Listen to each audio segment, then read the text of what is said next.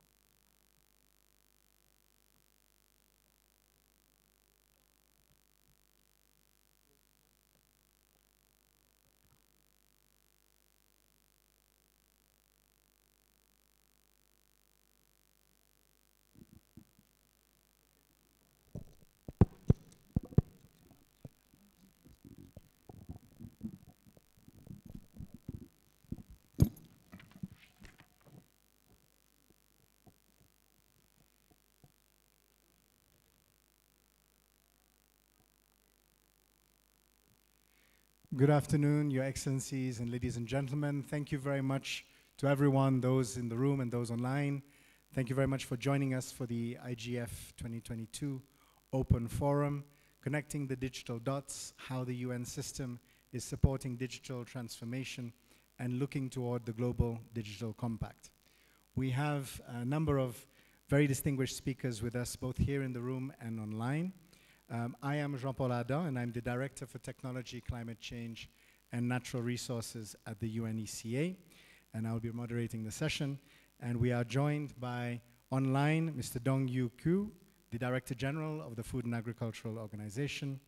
We are joined by Mr. Junhua Lee, the UN Under-Secretary General for Economic and Social Affairs, Mr. Abandeep Singh Gill, the UN Secretary General's Envoy on Technology, Dr. Cécile Abtel, the Deputy Director of the UN Institute for Disarmament Research, who's joining us online, Mr. Wei-Shun Chen, the Acting Executive Director of the UN Counterterrorism Executive Directorate, Dr. Tawfiq Jelassi, the Assistant Director General for Communication and Information of UNESCO, Ms. Peggy Hicks, the Director for Thematic Engagement, Special Procedures and Right to Development at UN OHCHR.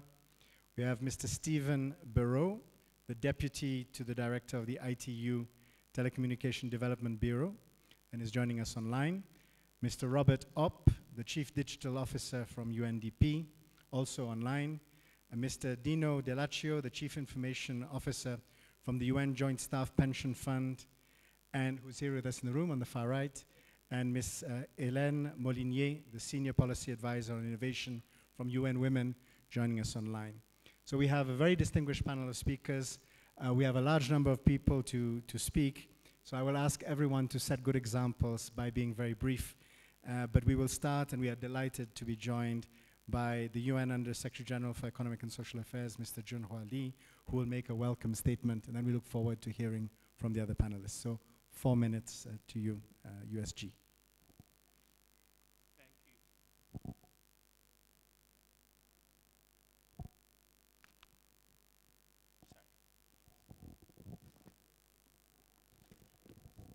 Well, thank you. I just want to join my colleague from ECA to welcome every colleague from the UN entity for this open dialogue or open forum.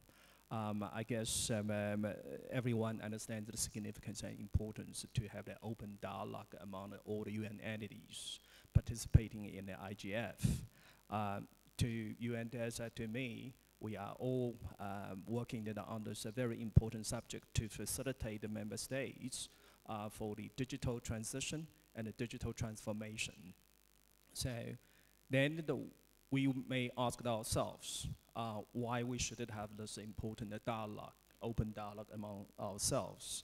To me, or to the UN DESA, to UN Secretariat, we fully understood that now war is facing serious challenges on multiple fronts, from climate change to the public health, and to conflict, the regional conflict, or the global conflict, and the economic hardship.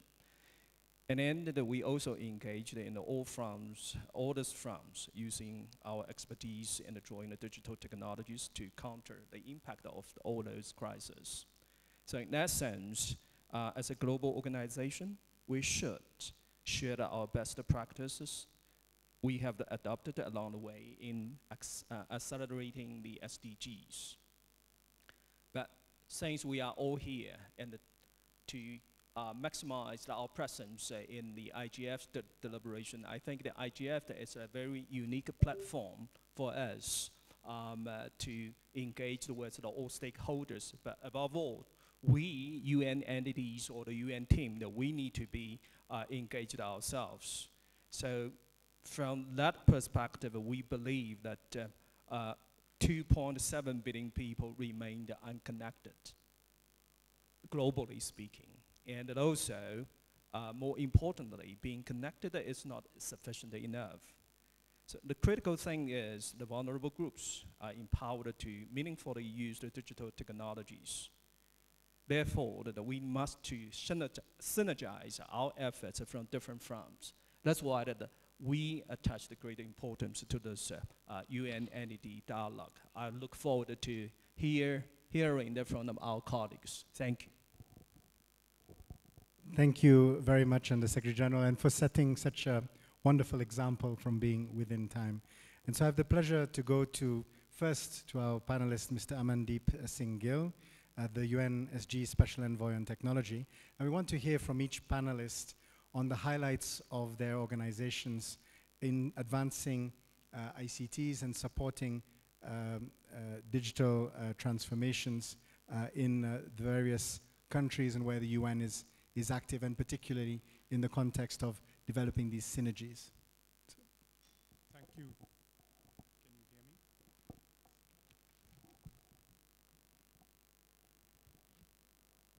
Hello?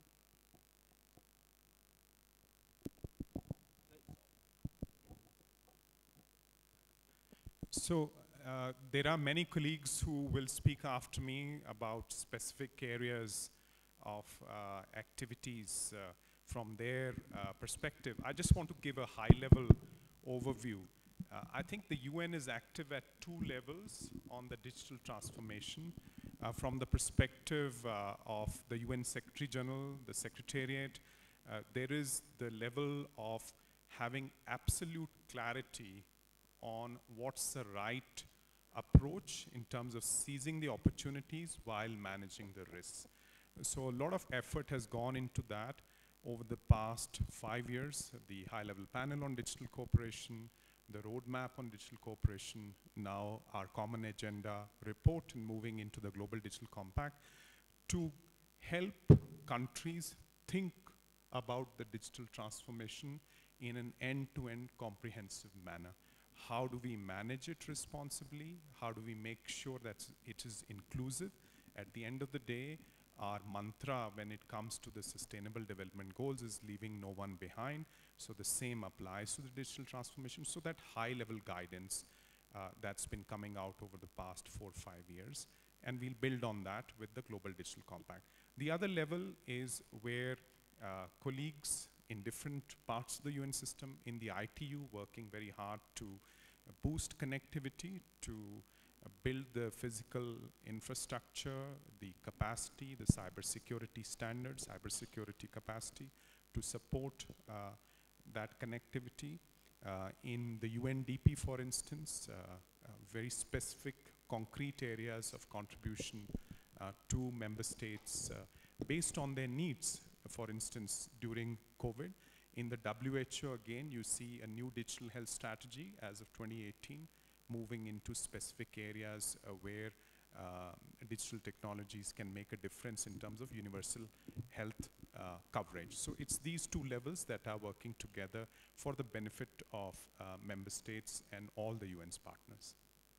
Thank you so much, and I think we see clearly how the risk and the opportunity are bound together and how we must address that.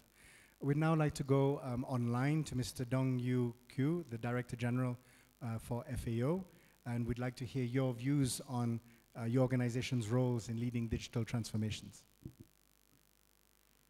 Thank you, moderator. Good afternoon from Rome, Excellencies, ladies and gentlemen.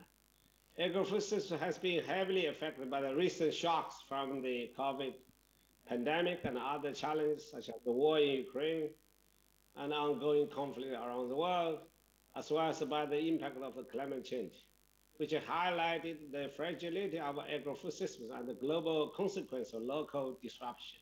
Today, close to 1 billion people are at risk of farming in vulnerable countries, and while the 3.1 billion people cannot afford health stats. This reality forces us to urgently reconsider our priorities and the need for more sustainable, resilient societies.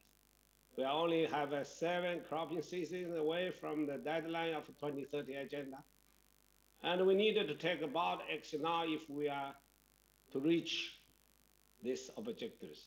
Artificial intelligence interlinked with science and innovations, digital technology, including the connectivity and data, can provide the answers we need. Digital technology have a large potential to reduce global inequalities. They enable farmers to access information on the price to facilitate the transaction with the intermediary.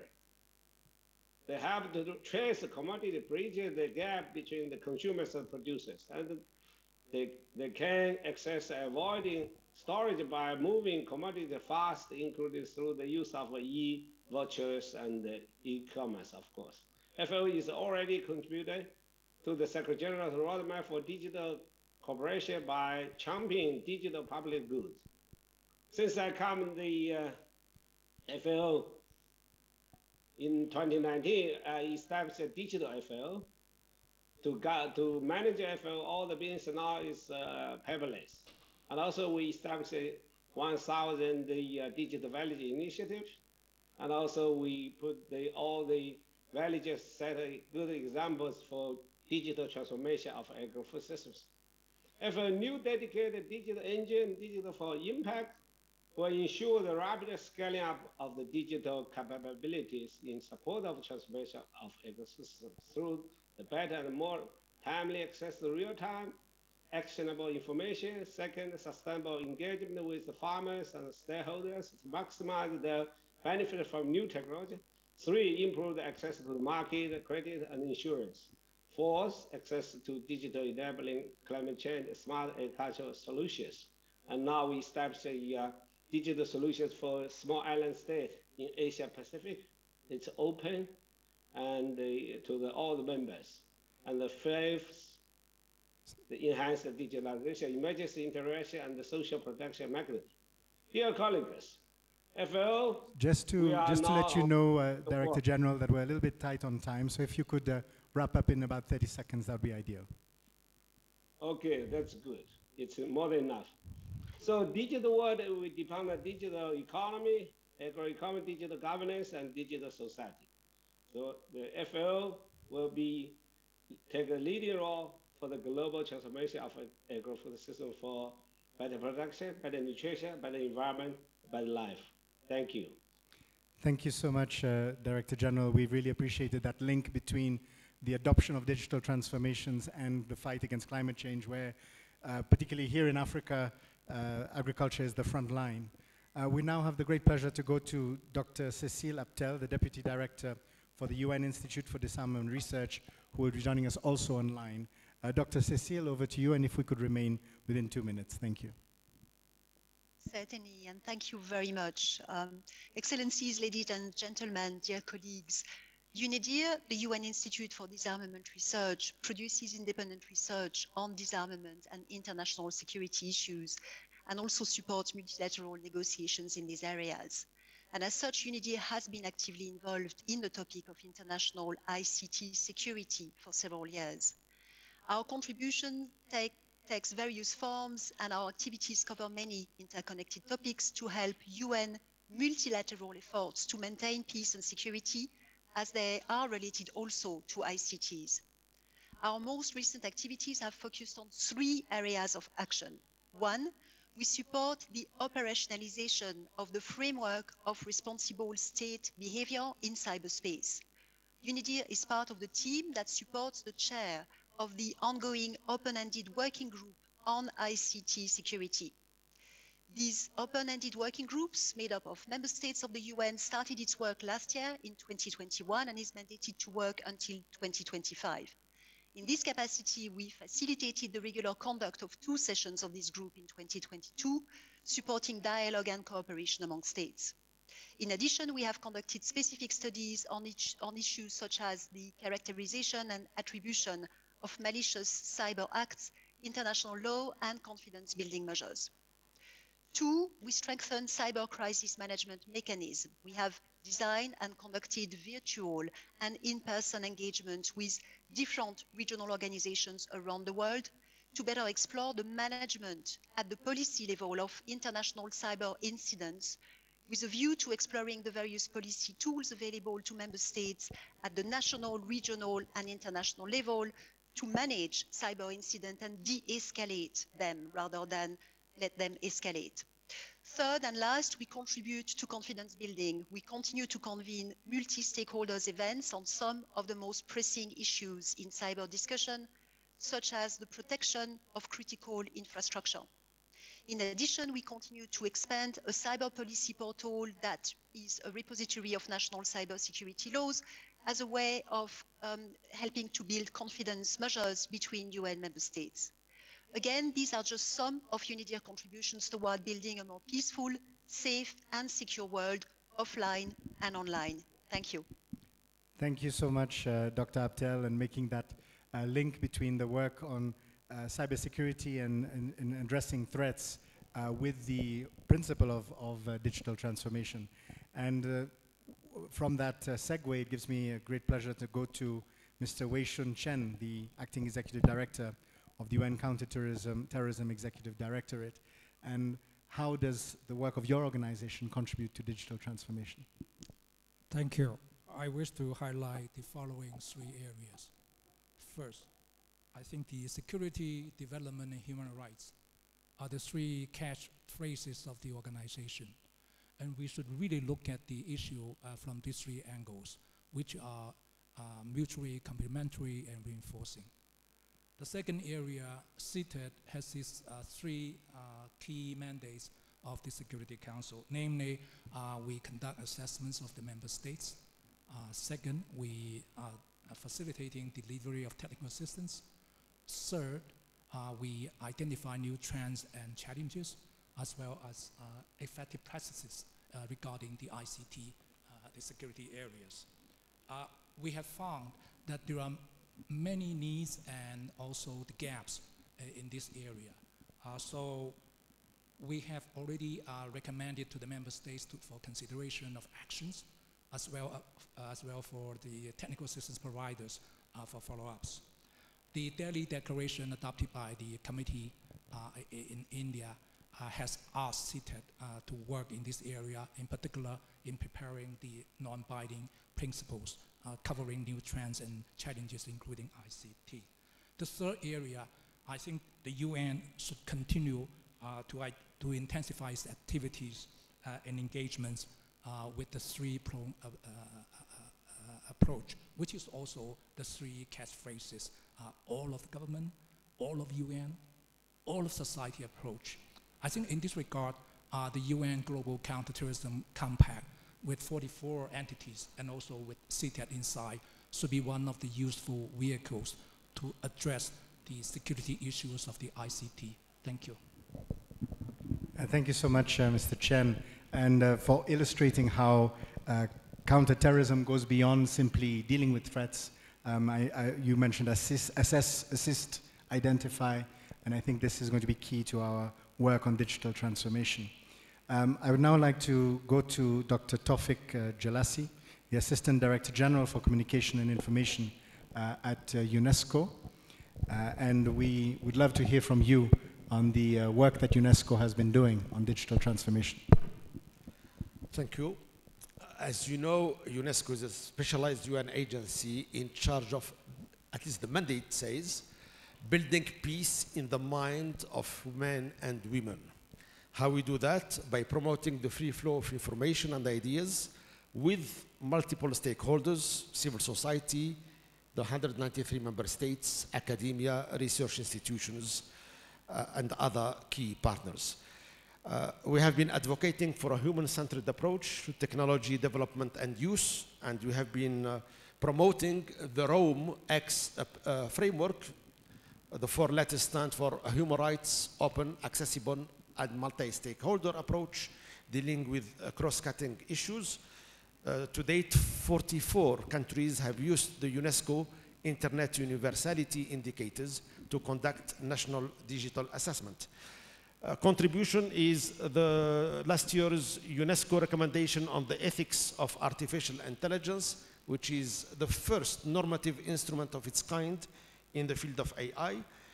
More recently, competency framework on AI and digital transformation for civil servants and public sector organizations, but also capacity building training over 24,000 judges and prosecutors on international standards in human rights, safety of journalists, and the freedom of expression. Let me here conclude by mentioning our next February global conference called Internet for Trust, regulating social media to ensure information is a public good and not a public hazard or public harm. We are doing this through regional and thematic consultations on such important issue. Again, how to regulate digital platforms while ensuring freedom of speech online. It's a very thin line. It's quite a challenging balancing act that we are facing. We invite you all to join us in Paris next February for this global conference. Thank you. Thank you so much. And I think you've illustrated as well, for example, for developing countries, these emerging technologies, huge opportunity, but we have to manage them in the context as well of risk. Delighted now to go to Ms. Peggy Hicks, who will also share with us the perspectives on digital transformations from the perspective of UN Human Rights Office. Great, thanks so much. So happy to be with you. I think the starting point for work of the UN Human Rights Office in this sector is to really emphasize how we see the human rights framework as an essential tool, not a hammer, but a tool that can help states, companies, and civil society in our efforts to navigate the digital world. How do we embed human rights throughout the design, development, and deployment of tech? Now, we do that through working with all of the sectors, a multi-stakeholder approach, if you will, with governments, with business, and with civil society. With governments, part of what we're looking at is how we can provide technical assistance and support to allow them to address some of the critical challenges that they face in regulating artificial intelligence and its impacts on privacy, or, for example, the impacts of online content regulation on freedom of expression. Those are tough questions, as my colleague just mentioned, and we have, we hope, useful guidance developed through working through the various models, but looking for very much context-specific approaches. We also think that guardrails can be set through human rights about how we use digital technology in particularly sensitive, human rights sensitive areas, such as in law enforcement or in the delivery of essential public services like social protection and health. We're also looking at meaningful connectivity and the need to end internet shutdowns as part of that. With businesses, we're working to make sure they live up to their obligations under the UN Guiding Principles on Business and Human Rights. And we have a BTech project that engages with the major companies across these platforms and looking at how they can do their homework in terms of investigating and mitigating human rights risks before they happen, so a preventive approach. We're looking at expanding that project and are developing a BTech Africa approach for this year as well. And finally, we believe that civil society has an absolutely crucial role to play in this, and we want space for them. So that means protecting online space, accessing digital security and technology for them, and making sure that we all do our part in making the digital online space a place where they can engage safely without threat of intimidation or reprisal based on their engagement online. Thank you. Thank you so much, Ms. Hicks. And we have heard very clearly on how we can't address digital transformations without human rights and in a manner which is inclusive and protecting the rights of all individuals. We'll go to Mr. Stephen Barreau, the Deputy to the Director of ITU Telecommunication Development, who will be joining us online from ITU. Mr. Stephen Barreau, if we can hear from you, the role of ITU in promoting digital transformations. Thank you, and good afternoon to everyone. As the UN specialized agencies for ICTs with 155 or more than 155 years of history, ITU builds on its technical expertise, which has been trusted for more than 15 decades to make possible the networks and services that have ensured that initially telephones, then telecommunications, transitioning to ICTs, and now digital are safe, secure, and effective enablers across all of our member states. We've just concluded our 2022 Plenipotentiary Conference, and a key outcome established that sustainable digital transformation, joining our universal connectivity mandate, as central pillars for ITU's new strategic plan for the coming years. We recognize that everyone together must get serious about finding a rapid way to bridge our chronic digital divides and to ensure safe, secure connectivity as a foundation for global digital transformation for everyone, everywhere. As we emerge from the last few years of lockdowns and attendant physical disconnectedness, digital has come to lie at the core of every single facet of our societies, every sector, every industry, and every government services. And concurrently, the lack of access to digital networks and services, or the inability to use those through lack of digital skills or economic means, is creating a new underclass that ITU's latest data reveals almost 2.9 billion people are still offline, and 96% of those live in the world's low-income nations. Those digitally excluded risk never being able to catch up. But we recognize that this needs collaboration. So recently we launched in 2021 our Partner to Connect Digital Coalition with the aim of catalyzing action and commitment around universal connectivity. The pledging platform connected to that attracted connectivity commitments so far with more than US $29 billion, and through more than 550 pledges from private companies, governments, UN agencies, and NGOs, and the broader international development community. Some other partnerships, because partnerships is key to the future, include GIGA, which is an ambitious partnership we have with the UNICEF to connect every school on the planet to the internet. And I also want to mention the World Summit on the Information Society, with the process for which is an excellent example of digital cooperation within the UN system that already exists in the global effort to achieve the Sustainable Digital Development Goals through the implementation of ICT and digital-related action lines. Thank you. Thank you very much, Mr. Barreau. We appreciate your highlighting the digital divide and the need to address it, and I think there's nowhere more relevant for us to speak about this than in Africa. We would now like to move to Mr. Robert Opp, the Chief Digital Officer of UNDP, who's also joining us online, and we'd love to hear from you, Mr. Opp, on how UNDP is leading these digital transformations. Thank you very much for having me on the panel. It's a pleasure to be with you. You know, I think the COVID-19 pandemic was a watershed moment for us, like many others, where we realized just how important the digital divide was in terms of being an impediment to development. And there's no question now that we all see digital technologies as crucial for the future of development. It also brought a better understanding of some of the risks that have been mentioned by other speakers, like misinformation, data privacy, human rights online. So it really, I think, is allowing us to move beyond the techno-optimism that we might have seen a few years back. And in UNDP, that has translated into developing a very inclusive and people-centered approach to digital transformation. And that really works on two levels.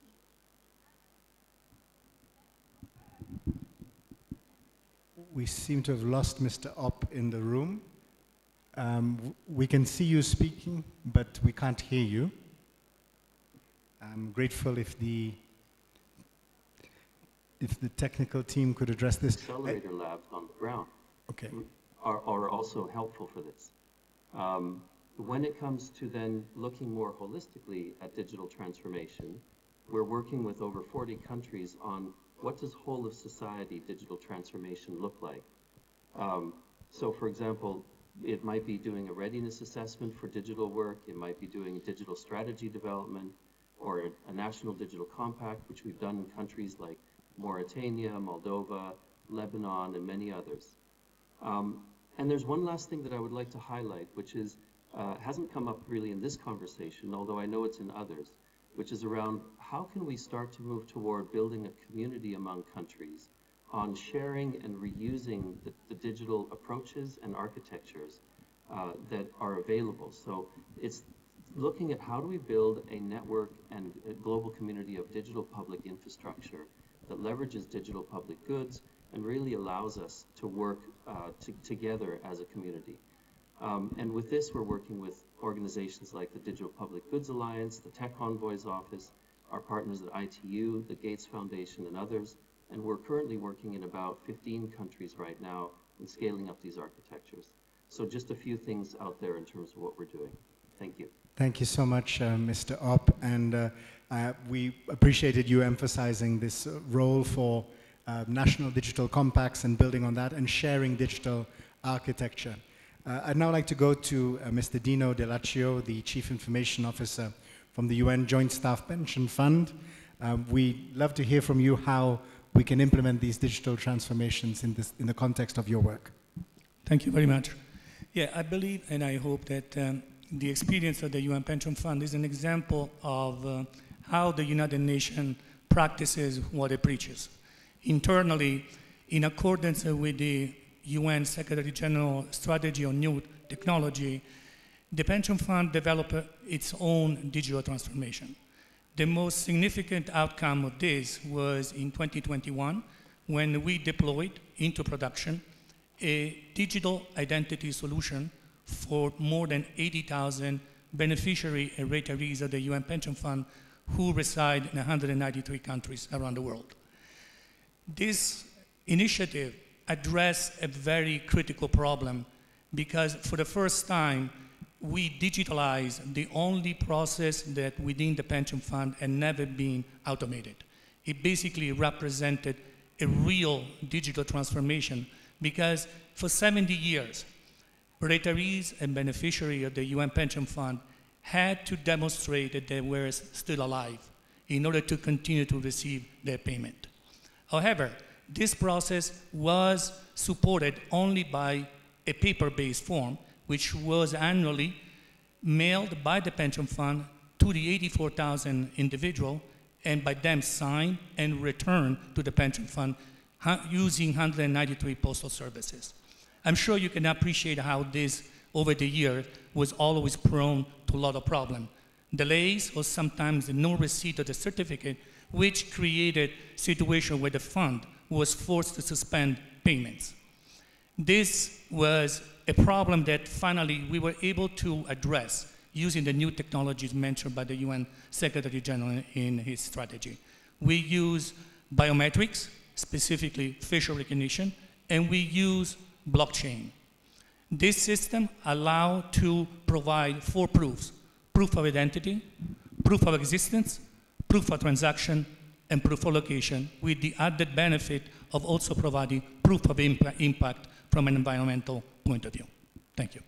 Thank you so much, Mr. Dell'Accio, for this wonderful example, which I think has applications in so many countries looking to undertake digital transformations. Our final speaker in this first round is Ms. Hélène Molinier, joining us online from UN Women, and we'd love to hear from you on how UN Women are driving these types of digital transformations. Thank you very much. And there are 2 things that I would like to highlight among the many initiatives implemented by UN Women. And the first one is the Multi-Stakeholder Action Coalition on Technology Innovation for Gender Equality, which was launched last year in Paris at the Generation Equality Forum. And it's a space for creation, for exchanging ideas, for exchanging experience, but also for making public commitments. And it has led hundreds of governments, private sector, civil society, and UN organizations to join forces and see how we could have a greater impact and boost meaningful connectivity for women and girls that are the most at risk of being left behind by the digital transformation. And so we've seen countries make concrete commitments to bridge this gender-digital divide, but also to build more inclusive innovation ecosystem, to develop gender-responsive technology, and to fight tech-facilitated gender-based violence. And much of this work is now influencing the preparation of the Commission on the Status of Women, CSW, which will take place in March next year on this very topic. And it's the first time the Commission will holistically review the theme of innovation and technology from a gender perspective. And so it's an incredibly important step to shape the global normative framework in this area. We are working now with member states, with civil society partners, in the hope that this will be the occasion to send strong messages, especially on the need to explore new avenues to adopt human-centric and gender-responsive approach to digitalization, a much greater focus, also on feminist principles of inclusion, of intersectionality, and of systemic change. And so for this occasion, we have gathered together more than 45 experts who have prepared expert papers on the subject. They will be all put online next week, and hopefully will be helpful for the community. They cover a wide range of topics with a gender perspective, especially you will find analysis of the gender dimensions of the digital divide. You will look at solutions to address stereotypes in STEM education. Just to let you know, Ms. Molinier, that we are at time, so maybe I can give you 30 seconds to complete. Okay, I'm done. So this paper covers also digital finance services, artificial intelligence, and many others. So thank you. Thank you so much, and I'm really sorry. We just want to have a second round, and we really appreciated this insight into the gender dimensions. We now have an opportunity in this second round to go to the panelists to get their perspectives on how the whole of the UN system can work together to support the vision outlined by the Secretary General in the Global Digital Compact. And I'd like to start with Mr. Amandeep Singh Gill to hear your thoughts. And I'd invite each panelist, if we can remain within time, to focus on perhaps one thing, because then we can put that together as one of the outcomes as part of the UN delivering on this very important instrument. I think we have two very important events coming up. In 2023, the midterm review of the SDGs, and in 2024, the Summit of the Future, at which a global digital compact has been proposed to be adopted. This is a unique opportunity for different UN organizations who, as you've heard today, are doing commendable work, both on the opportunity side, but also on managing the risks and addressing some of the misuse, to come together and present a more compelling and more ambitious set of initiatives to member states. For instance, I think we need an end-to-end vision, a common blueprint of sorts on the digital transformation, which combines the capacities, the assets of different UN organizations, and makes them available at the country level for the benefit of member states. Similarly, we need to move to the next stage of deploying data for addressing specific SDGs, the green transition, agriculture, food security, health. So pooling data together in line with the commons vision, the digital commons vision, the data commons vision that the SG has laid out. And finally, the Global Digital Compact is an opportunity to refresh our thinking on norms, on principles, shared principles, that can then be landed in the practice of both governments and other stakeholders, so that the digital transformation works for everyone and respects human rights and human agency. Thank you so much, the Secretary General. And I'm delighted now to go to Mr. Dong-Yu Kyu from FAO online to get your thoughts on what is the priority to deliver on the Global Digital Compact.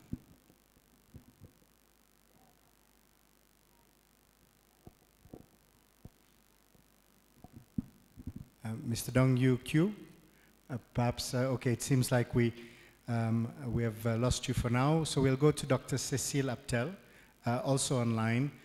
What is the priority for delivering on the Digital Compact? Thank you. There are several priorities, and one of them is to really keep the cyber domain safe. And we've seen so that they can then be the maximization of the potential for member states in cyber transformation and digital transformation. I think it's important to really see that the UN system entities can work together in support of the Global Digital Compact, and in fact, they do work together. I will give you just 3 short examples of such collaborative work UNIDIR has undertaken over the last few months in the areas of cyber security and cyber stability.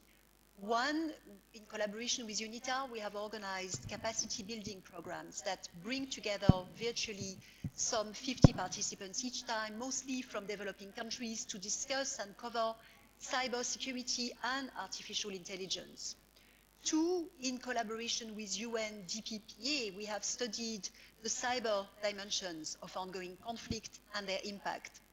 Three, UNIDIA is an active member of the UN Cyber Hub, an interagency coordination group through which we have facilitated briefing on digital technologies in the context, for instance, of security sector reform initiatives, showing the breadth of digital issues and how the UN can work together.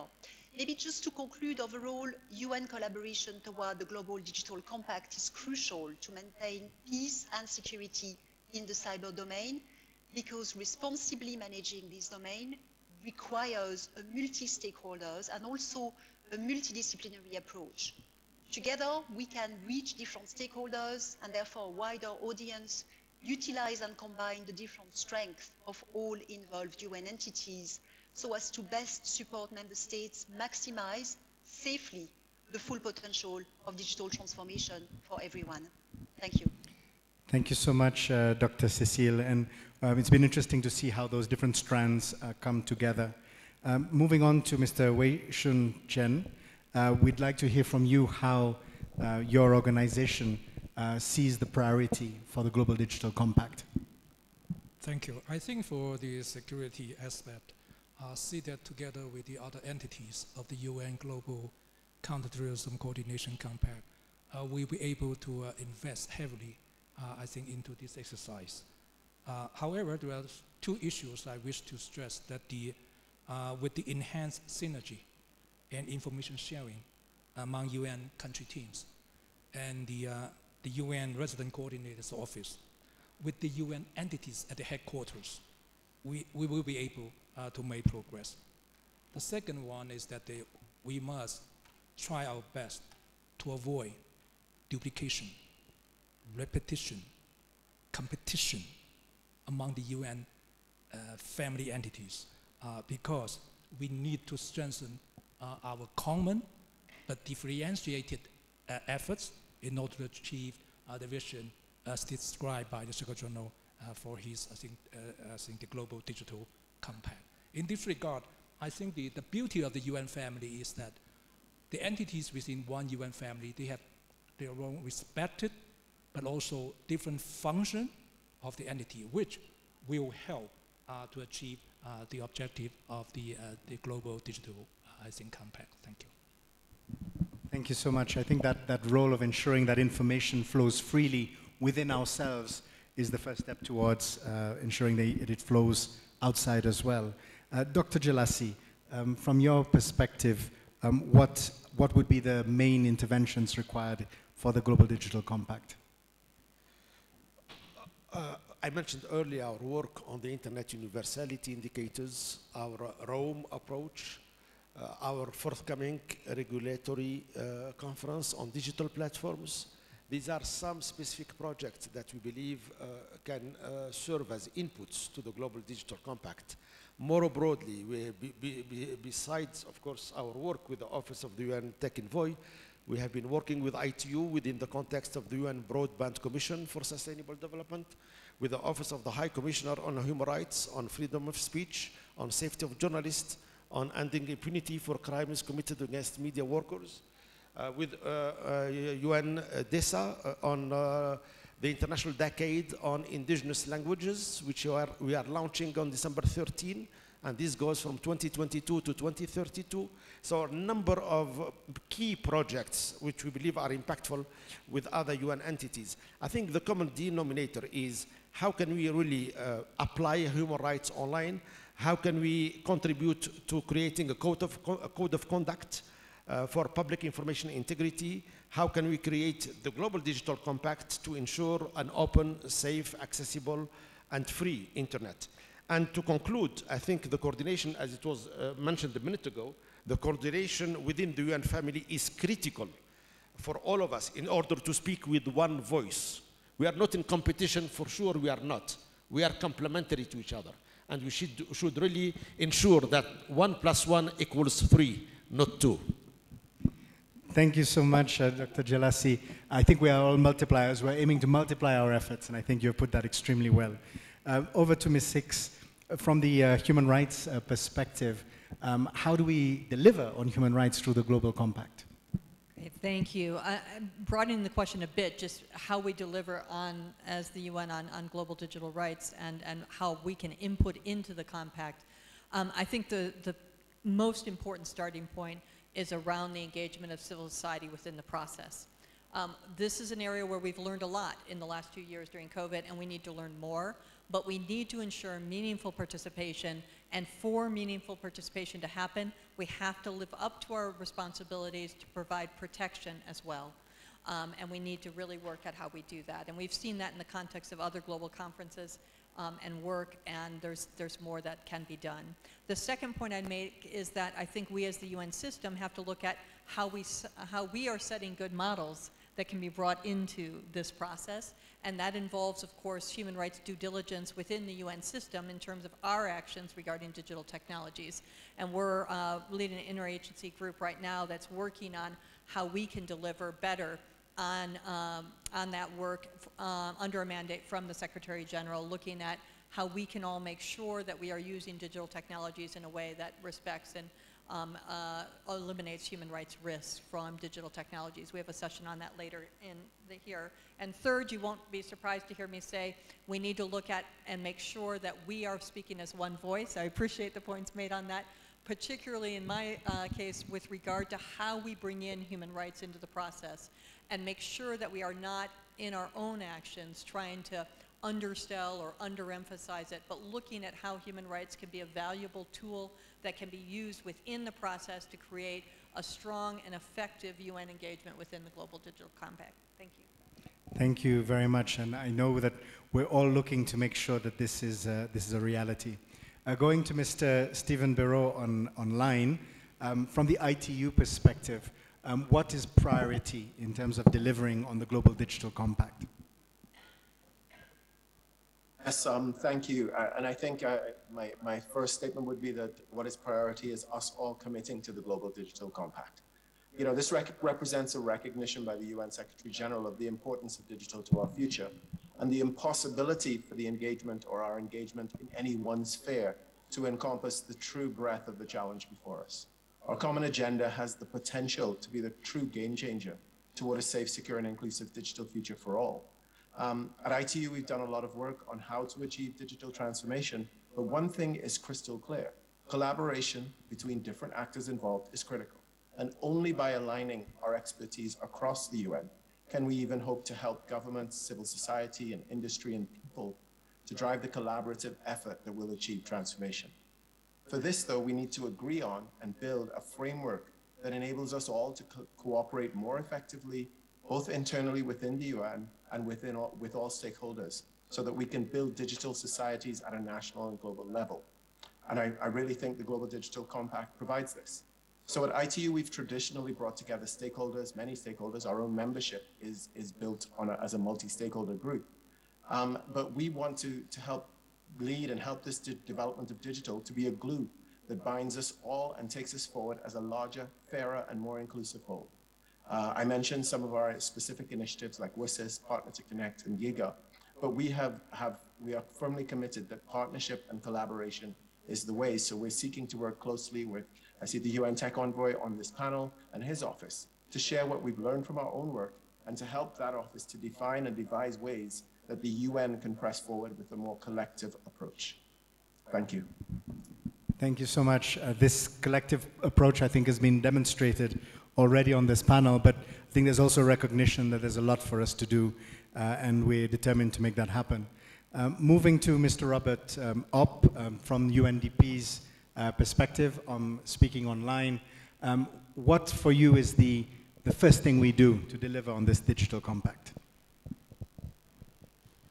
Thank you, Jean-Paul. I hope you can hear me this time. I understand there were some technical difficulties last time. It was only for 30 seconds, so it was not so bad. Okay. Yeah. Well, I assure you those 30 seconds were the most profound statements that you would have heard all day, but anyway, I'm sure that they'll be okay. So I think, you know, the Global Digital Compact is really our big opportunity of this generation to unite us behind common principles that are shared in multiple stakeholder groups, right? So it also allows us in the UN system to match the normative work being done with the field implementation. And so some of the panelists have talked about, you know, digital rights and what that means and that kind of level, but really making it translate on the ground is where we would put the emphasis in terms of UNDP's effort in this. So it's really a joint effort. The point that I would make is that every country in the world is building their digital infrastructure right now. And they will either do that in a way that is inclusive and responsible and behind these sort of common principles that we're talking about, supported by a coherent and efficient and effective UN system, or they'll find another way of doing that. And so this really is, I think, needs to be the kind of driving purpose behind what we in the UN do in working in partnership to not be fragmented, but rather be coherent and strategic in our approach in really looking toward inclusive digital transformation that leaves no one behind. Thank you. Thank you so much, and I appreciate how much the 30 seconds matter when each person is only speaking for less than 2 minutes. I think you've underlined a very critical point, in particular, I think in Africa, where we are building infrastructure while doing the regulations at the same time. And that requires a specific type of support that I think the UN must adapt to be able to deliver. And I think there are good examples of where we're able to do so. And we appreciate UNDP's role on the ground in that context. Moving to Mr. Dino Dell'Accio, to hear from you, and we really appreciate the previous example, the practical example from the UN Pension Fund, and how you see the role of your organization in delivering in this Global Digital Compact. Thank you. I will mention 4 elements. So first and foremost, to celebrate success. We were very pleased that be the recipient of the United Nations Secretary General Award on Innovation and Sustainability.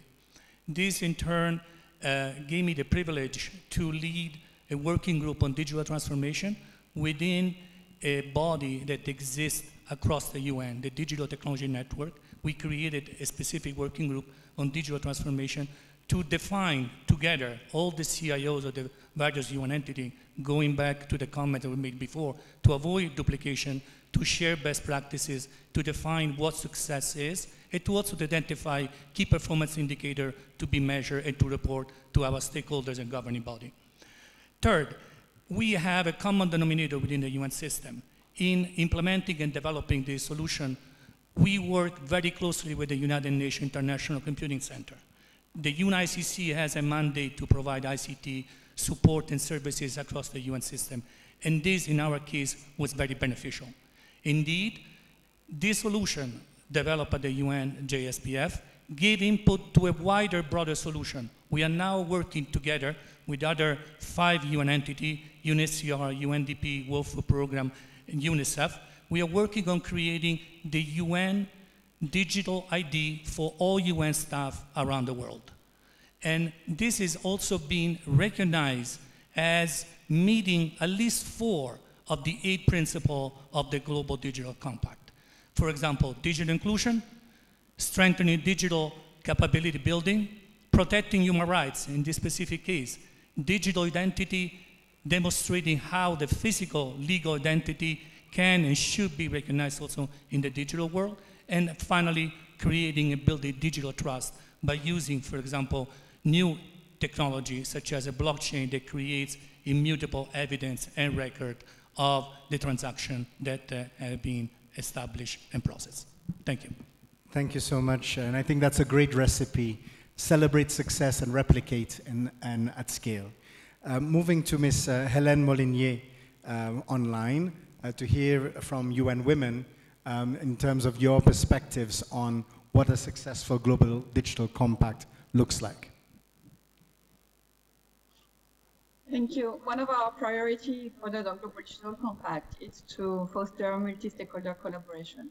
And what we have already launched is a joint statement, and we launched it at the General Assembly last September, and it has now been endorsed by more than 60 stakeholders, and really calling on partners to place gender equality at the heart of the Global Digital Compact. And we're really humbled by the support that it has received. It sends very clear messages, both on the process and on the content that we hope to see endorsed, and making sure that there will be a participatory and inclusive development approach, and making sure women and marginalized voices will be fairly represented in the preparation.